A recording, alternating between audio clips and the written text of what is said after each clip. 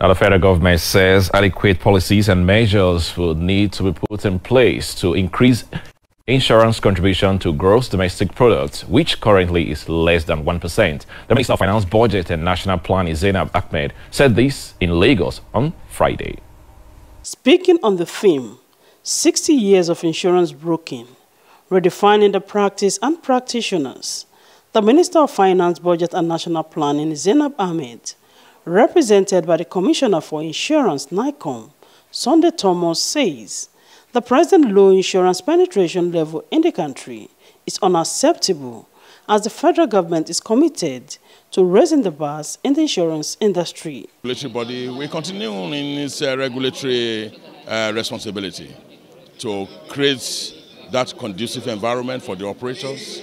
We must deliver on insurance. Every household must know about insurance. The broking fraternity must do more to take insurance to every home.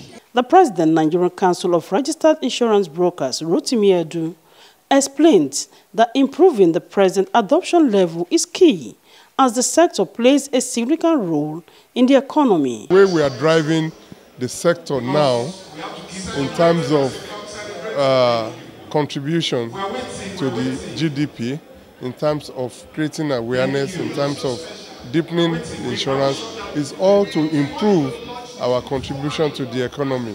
It's also for us to be able to let our people, let our nation understand that insurance is the bane of any economy.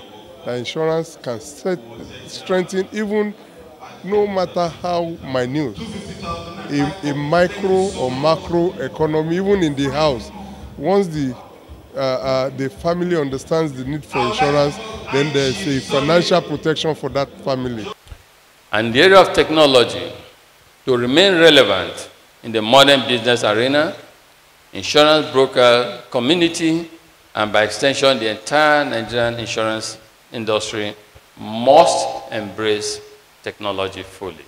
Smart, trusted, reliable, prompt, responsive insurance sector is what will help us deepen the insurance penetration in Nigeria.